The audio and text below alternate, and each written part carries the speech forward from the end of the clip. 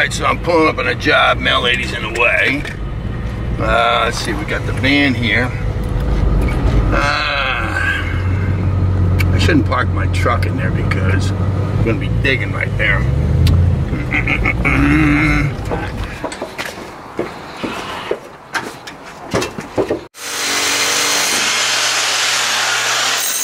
started this job today.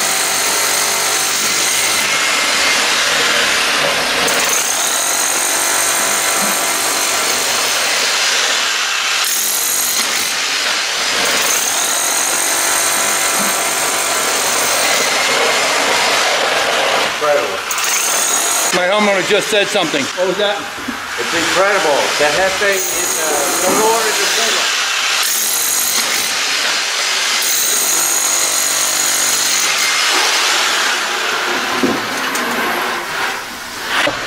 Every cell of every block, that's the motor. You can't believe how much water comes out of the wall. Incredible. Now, carbon fiber strip.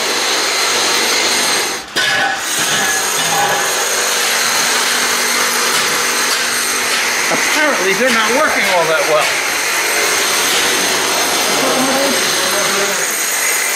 That wall gets I-beamed, so it's not as bad. And this wall we're gonna do the outside excavation. When I started talking, I forget that this shit is going on, and then when I'm trying to edit this thing, I got all the boards going up. You hear? But then it makes it sound more exciting.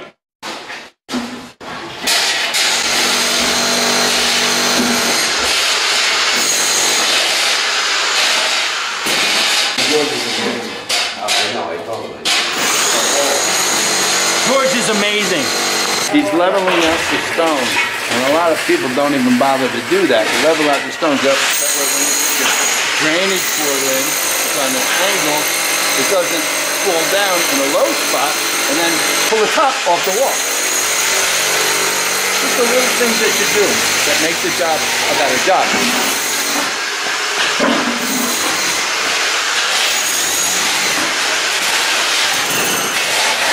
I just want to show that the stone is level. You need what? Downstairs. For put the dirt, it's too much. The container, the 20 yards container for dump all the dirt in there. What are you wearing that fucking mask for? Okay. You're like wearing a fucking mask, like I don't give a shit. I see. Alright, I'm over here because these are your carbon fiber strips, okay? See, that's your carbon fiber strips. And that's supposed to hold this wall from moving. So it's not holding the wall, and that's all it is. I mean, the design of these things originally, it's supposed to stop it from pulling. And that's what this is, pulling. It's bullshit, it don't work. I don't know, how much did they spend for this? 3,500 bucks? Yeah. 3,500, that's my homework doing the filming. That's 3,500 bucks. So when I talk about I-beams and I talk about this stuff, and these people who sell this shit, they hate me. I-beams are the best thing to do if you're going to just hold this. Look at that. I mean, you know what the fuck is that supposed to do? If I had some duct tape, I'd put some duct tape. Okay, terrific. This is the end of the first step. And you see the basement, okay? You don't have tools lying all around. You don't have dirt lying all around. At the end of the day, it has to be clean. It's what we do. It had all the concrete in here, all the dirt that you dug out, but it's all gone. It's a professional job. All of the little things matter. So the entire basement is clean. Okay, that's that. Okay, terrific.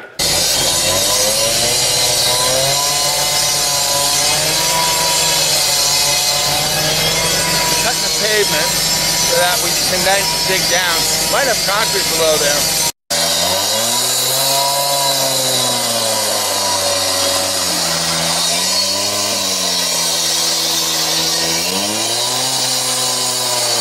Never mind.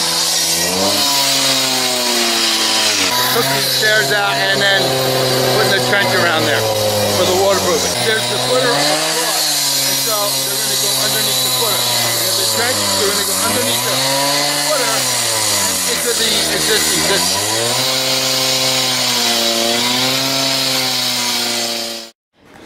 Okay, so this here dig is not as easy as you might think it is.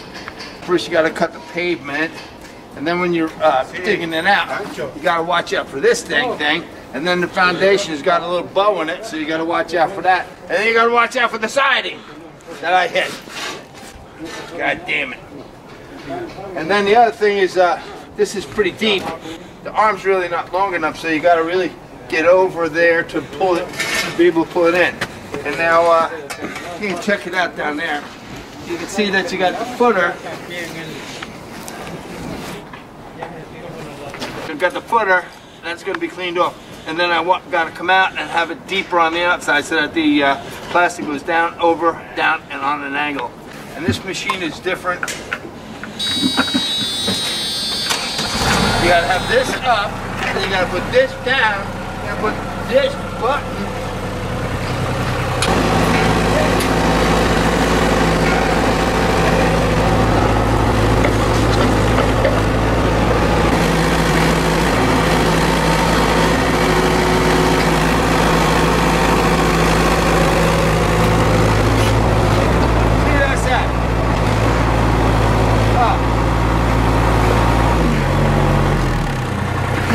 One thing, when you guys are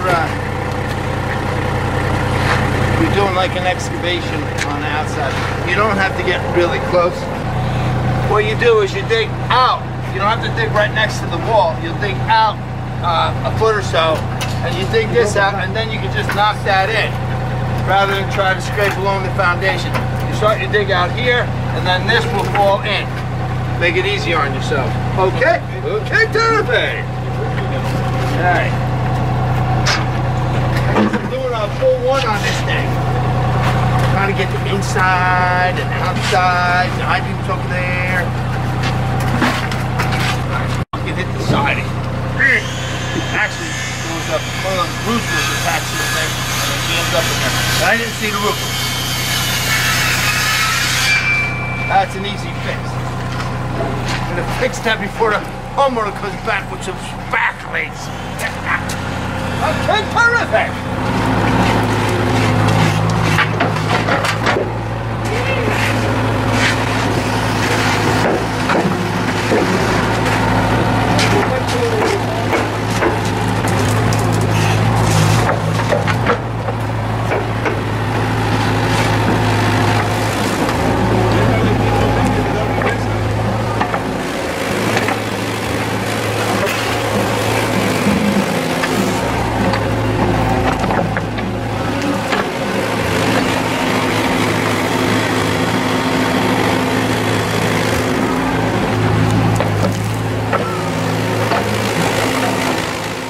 This all dug out.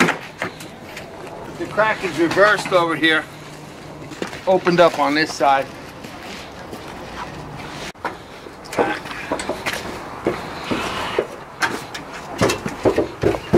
Okay, terrific. Okay, so everything is stacked up. Oh wow, look at this stuff. Oh, isn't that beautiful? How much did that cost me? Okay, carbon fiber strips don't seem to be there anymore. Just peeled off, okay? This is your carbon fiber strips. They do absolutely nothing. You got this stuff pushed back together. You want to take a down side. That way, down here. So you got the 6x6 on there. Got the wall pushed out, almost flush. Oh, see what the fucking problem is? They filled all this shit in here, so it won't close. Because they put the mortar mix in there, it won't close. This looks good. This looks good down here. This looks good here. It's here. Is this shit? Yeah, look at how big this is. I think we should try and chip some of that out with the chamfer hammer, maybe. It's all good. You just gotta try to chip that out.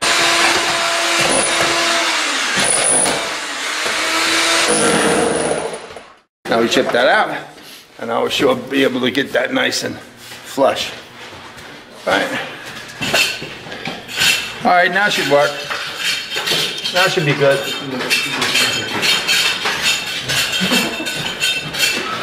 Hairy eyeball. These are your carbon fiber strips. You put these on the wall, and they're supposed to hold it from moving. There's your carbon fiber strip. Let's see. Look at this shit. This is ridiculous. Bolt on there.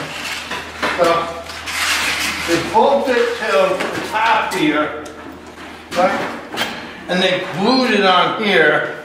And so, this is supposed to, I can't fucking do it.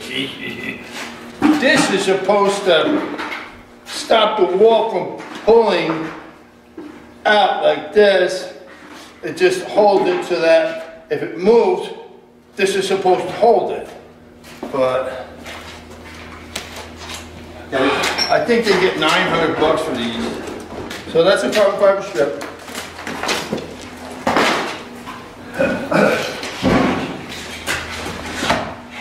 And these are I-beams. I-beams. Now this wall down here was a really bad wall. It was really bowed. And so that's the one we're digging out, pushing back into place. Going to put the rebar in there. And this wall here wasn't all that bad. So we got I-beams on here. These are about the same price. Okay? I charge the same for this as I charge for these. Okay? That's 4x4 steel. Terrific. Let's get the let's see what the wall looks like now. Come on, bring the camera over here. See the space up top? See the space up top? Okay, that's what we got to try to close. Got to take this out of here because you had the mortar in here, wouldn't let it close. So it wouldn't let it go that way. Why don't you jack on that side and I'll hit this side.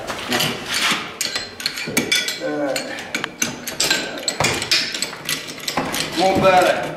More better. Alright, so going back. Why are you doing it that way? We're not fucking going to be all crooked. Straighten the goddamn thing out. I'm going to put that in. I'm not going to edit that out. I'll leave that in there. This thing's moving. Yeah. I can hear it moving. Okay, put it there. Come on.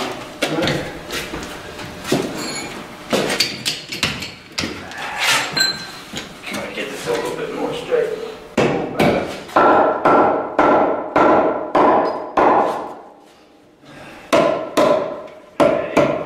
More better.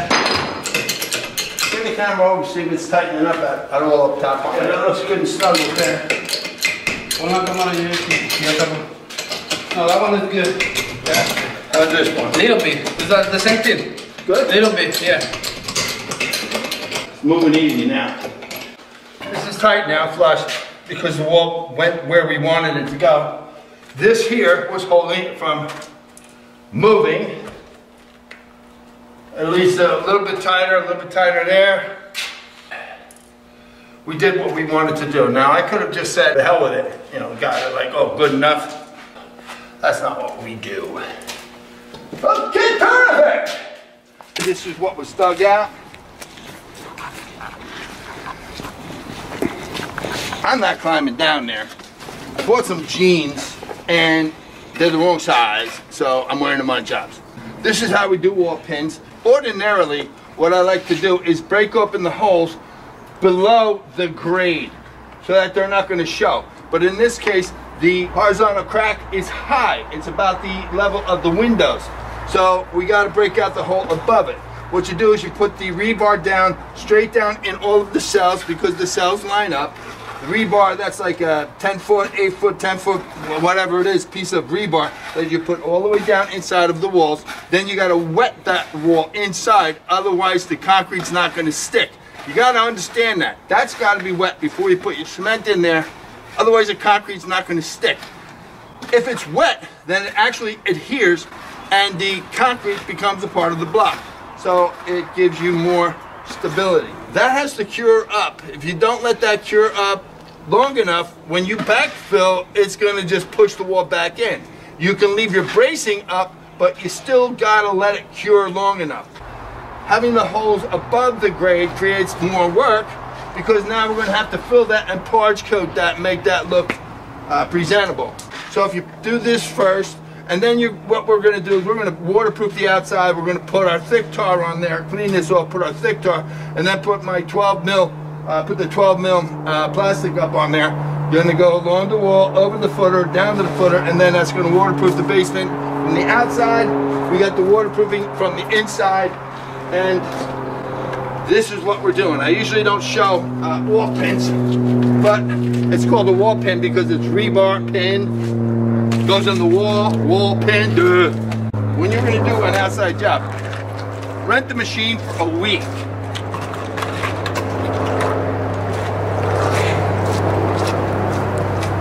What the fuck was that? You rent the machine for a week. A week usually goes from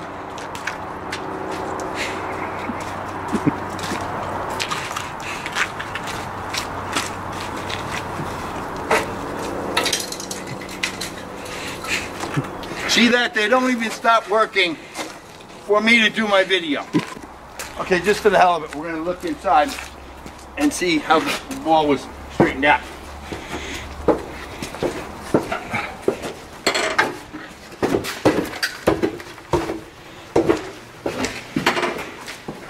So 6x6s, they're all straight on the wall now. Everything's flush. Everything's flush. So the wall is straight now. Do the wall pins, make sure it sets up, leave these in place, and then we'll do the waterproofing, fill this in with concrete. I'm out of here. I'm going to go run that machine. Hopefully I get done with that in about 2 hours. So I got to go to Fairhaven where they're doing the dig out because they're ready for concrete, and I want to get a video on that. Then where else? I wanted to go someplace else, but I can't remember where it is. I'll remember later. I gotta pick up a check there, and I need a check here. Okay, terrific. Now I missed putting the tar on there. The kind of tar, in this case, we don't use this kind of tar all the time, but on this one, it's this stuff. Sometimes we use this stuff, and sometimes we use the roll-on. Never get any of that tar on one finger. You get it on one finger, then it gets into the truck, on your pants, on your furniture. One little thing of that tar. The wall pins are there, full of concrete. I'm going to check it tomorrow. It looks like it's curing up. And it's the plastic. Plastic is adhered to that, down the wall, over the footer, and down to the bottom.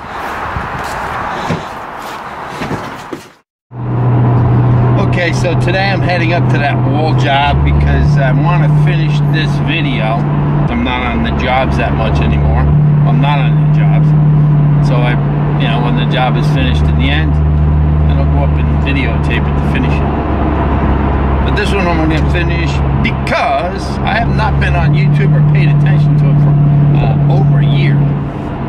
And I see that other videos are coming in a little bit above me, so it's time for me to do something. So today I'm actually going out of my way on a Friday to drive all the way up there and do a, not really, I've got to go further up north because I got to collect some cash, $12,000 on the job. So, there you go.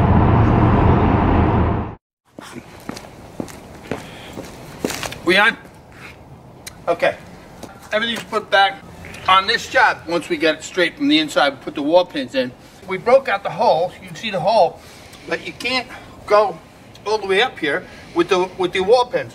The top block here, even if you got the wall pin up in there, when you put you got your block here, wall's nice and straight, and you put the soil back in, it can push the top block in, which is what happened, but we'll get to that. So this is all closed back in. This is all finished. I mauled one of those shingles, and that's been fixed.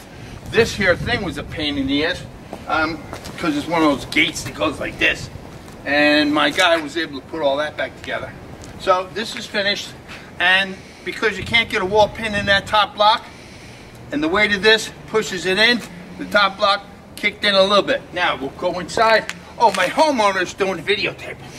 All right. All right. Okay, so this is the wall, and this is the top block here. You can see it's right where the pavement is, and this wall kicked in a little bit, and this top block kicked in, so it made this gap. I could have said fine and dandy, no big deal, but I'm standing here and I'm looking at it, and I couldn't live with it. So I put 5 I-beams on here just to make it, the wall would not have gone anyplace, but I put the 5 I-beams on there because I want to make sure that it's secure. Now, of course, the homeowner gets here, and what was the first thing you thought, Bob? You were going to charge me more. I don't do that. You see, once I tell somebody a price, it stays that way. If I find extra shit on the job, I just go ahead and do it. If I decide that I'm going to add this stuff, I add it, I make sure the job is done properly, and I don't charge the homeowner anything else. On one of my jobs, I showed how I-beams are done when you have the bearing wall. You got to get the I-beam. You want to flush to the top block. I got a 6x6 across here. I have my I-beam against the top block. I have my 6x6 holding that in, and my 2 liners against the 6x6 glued and bolted, so the 2 liners on the side are never going to move. Now we're going to go do the bottom, and I'll show you what happens. I'm going to use angle line on the stone against the concrete like this. I'm going to get the bottom snug against the bottom block, just like I got the top snug against the top block. The I-beam is going to have a bow in it, but it's going to constantly maintain the pressure against the wall. The whole wall. All right, that's 20 tons, it ain't going nowhere. Tight, and you're tight all the way up top. They cut metal, you really should have gloves on because it burns the hell out of your hands.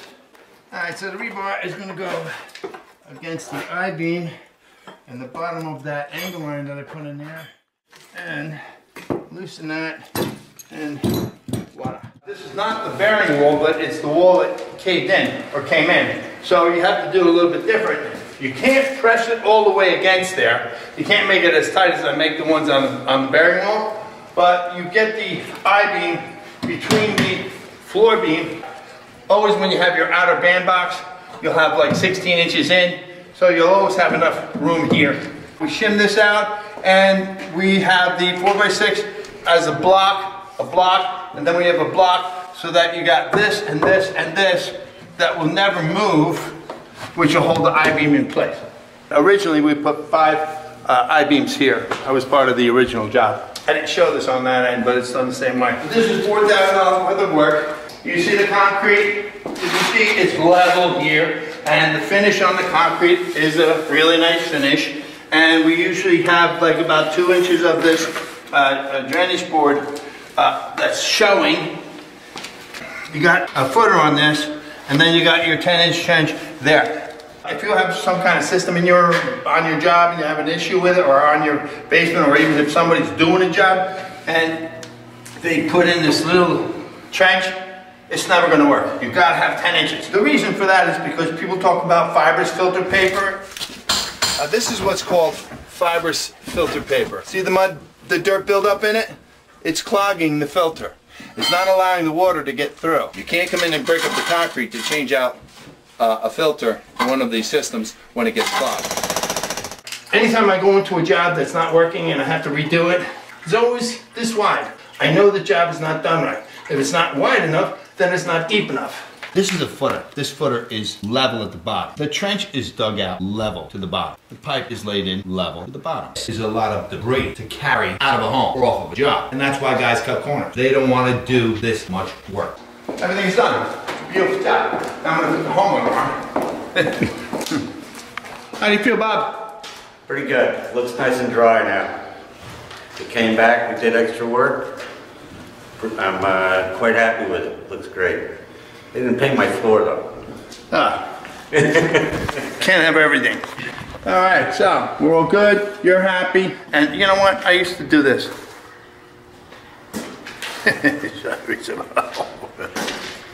Okay, so I'm all done. And man does not live by pickup truck alone. I never drive that 2 jobs doing estimates. But when I'm coming to collect money, and that's that.